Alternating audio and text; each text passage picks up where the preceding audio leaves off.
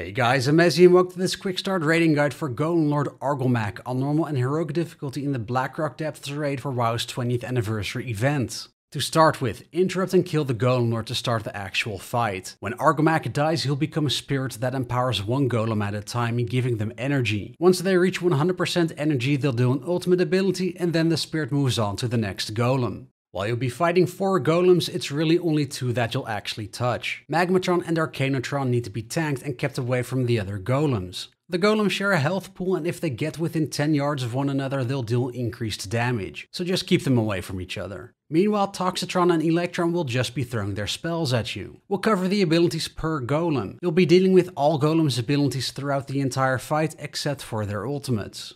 So, Toxitron is up first. He'll be off on a ledge throwing poison puddles onto the ground. Don't stand in the swirl or the puddle. His ultimate, Poison Mist, will put a 2-stage dot on the entire group. In stage 1 the dot will have a duration and you'll just have to heal through the damage. After it fades you get the second stage of the dot, Poison Soaked. This has no duration and will keep dealing damage to you forever. However, you can get rid of this by standing in Magmatron's flamethrower for a second to burn the stage 2 poison away.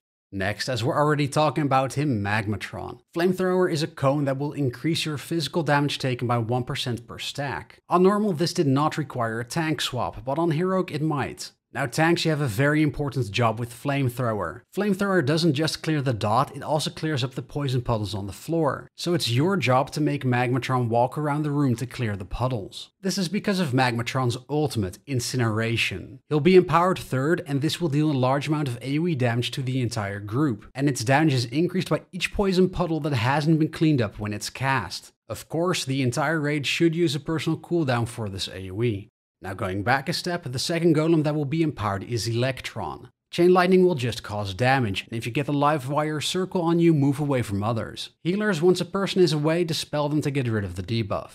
Now when you get linked to someone else by Electron's ultimate Lethal Attraction, run to and hug the person you're linked with until the link fades. If you're not standing close together when the link expires, you die.